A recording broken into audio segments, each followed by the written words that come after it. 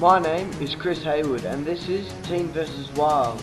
In this episode I will be demonstrating how to survive in Australia's Black Hill Forest.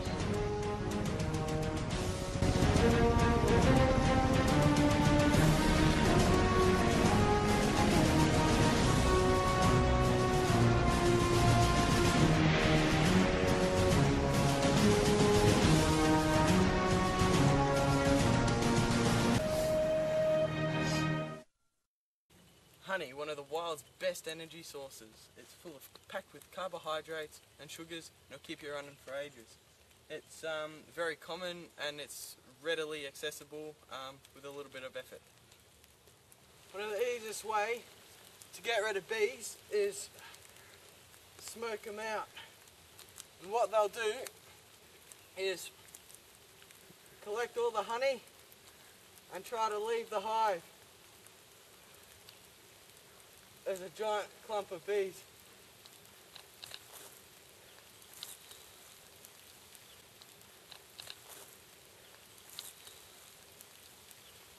Do you want to get a close up on that, mate?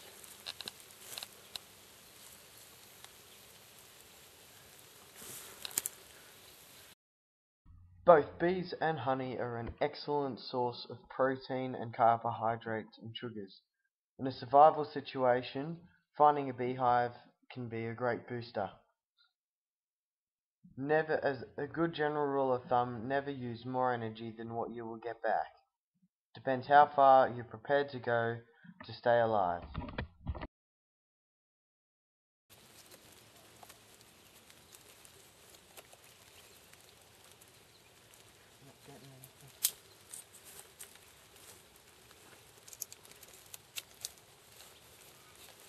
I've got a bit.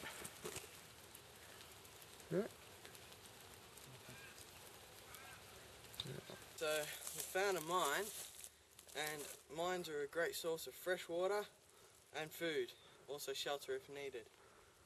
So to be able to find our way through the mine, we need a natural torch. And one of the easiest way to make it is just get some sort of thin bark like this. It's quite pliable, so I can curl this around, and this will be the outer bit of our torch.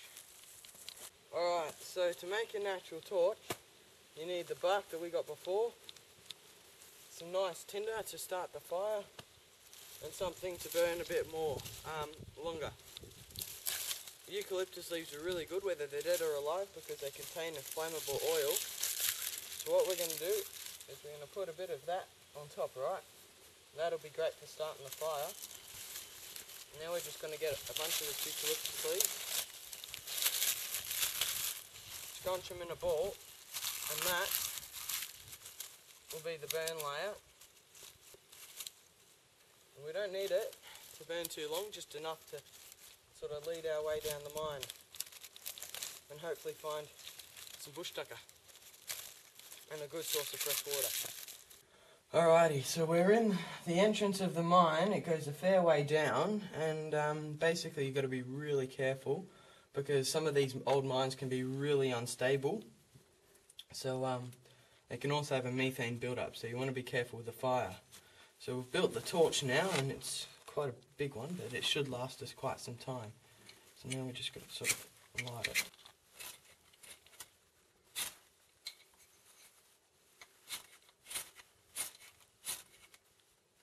Oh.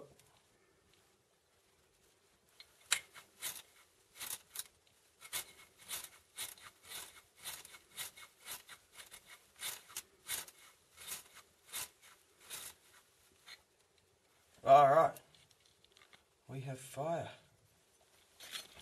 Okay, so now you've got the torch started. It's not particularly bright, but it'll get brighter as it burns down. And now basically you just want to head down and that'll shine your way. Alright, let's go.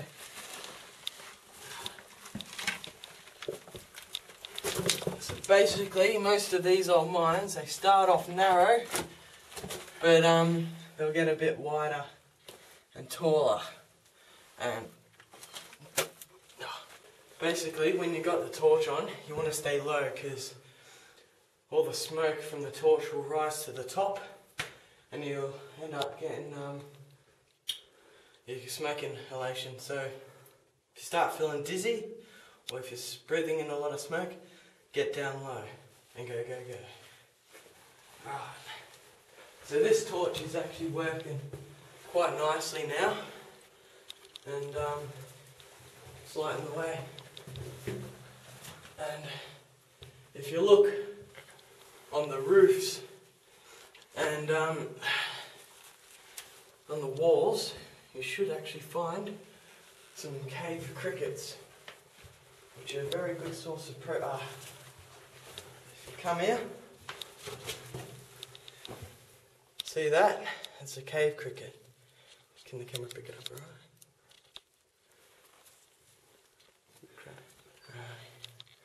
And if you just grab them, oh shit, grab the other one. And these guys are an excellent source of protein. Stick the lamp on now. A bit higher. Yeah, beauty. Alright, and these guys are an excellent source of protein. Just actually cook them a bit. And they, marvellous.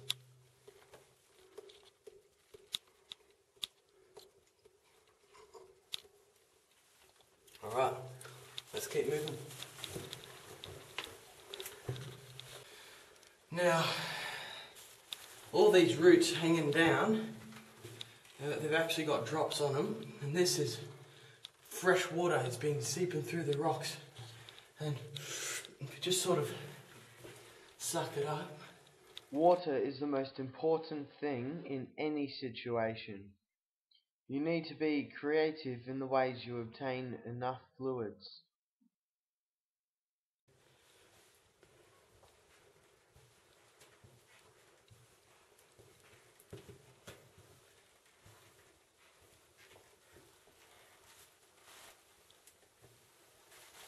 Now, when you've got a cliff face like this to rappel down, and there's no other possible way of getting down it, and you've only got one rope, the easiest way to use a full body technique involves putting the rope through your legs, around your right thigh, across your body, and over the opposite shoulder, so the leg it's around. And that way you can full on put weight on it, and it'll be pretty much all good. It'll hold you.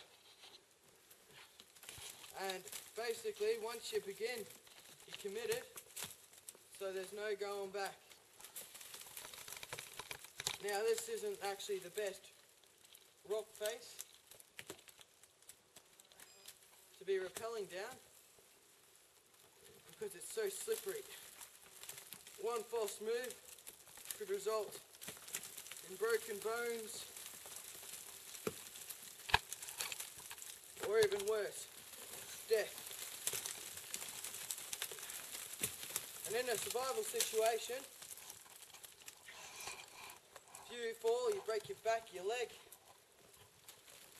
you're basically as good as dead.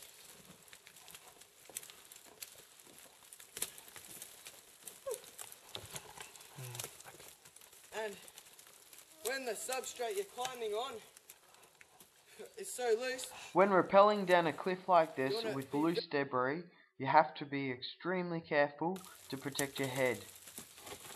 If you get a little bit of substrate hit your head, you can become unconscious. Becoming unconscious in these sorts of conditions can result in a fall, resulting in broken bones or possibly death. Whenever you're rappelling, if possible, it is always a good idea to plan your route and assess what obstacles there are. If you become rim-rocked, which is when you get stuck, you can either go up or down. It is always extremely important that you be very creative in the way you get out of the situation. So, pound for pound, insects and invertebrate contain more protein than red meat. And the cameraman has just come across a dragonfly.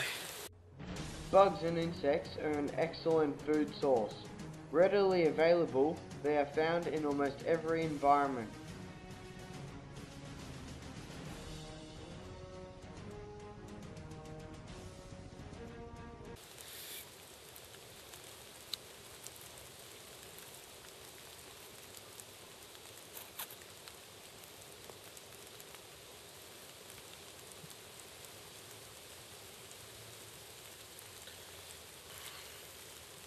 Ugh, tastes super crunchy, and the bottom tastes like thick, pussy custard. Now, if you can catch them, locusts make for a very good source of protein. If you can catch them and keep them, and yeah. Just be sure to remove the legs. You can still eat them separately, but I don't go down too well. Remove the head and also the wings. Now, if you've ever seen a bird eat a locust or cricket, you'll notice that most of the time they leave the wings. And that's what's left. This, to me, is lunch. Still gripping onto my hand. I don't know, remove those legs as well. It's not going to go down too well.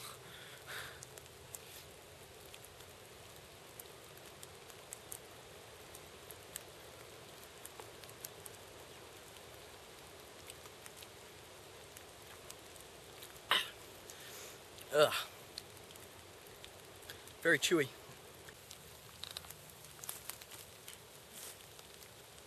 Alright, so we've managed to find a crane fly colony.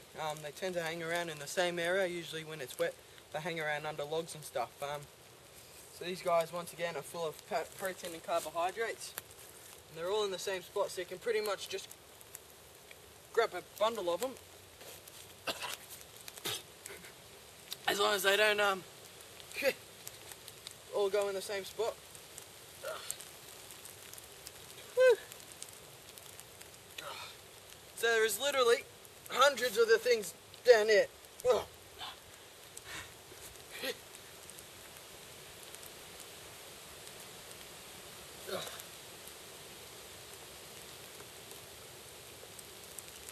And once you got them, you can mush them all up into a ball. Gotta get out of here. Attacking me. And got some bark in there as well. So you can pretty much just mush them into a ball like that. Just that little ball of crane flies is going to be a really good energy boost.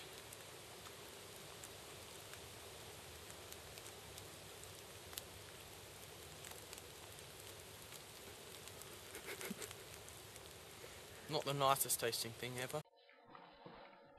When jumping into unknown waters, it is always a good idea to, where possible, check the waters first, either by spearing in a blunt spear to test the water, or simply assessing it from above.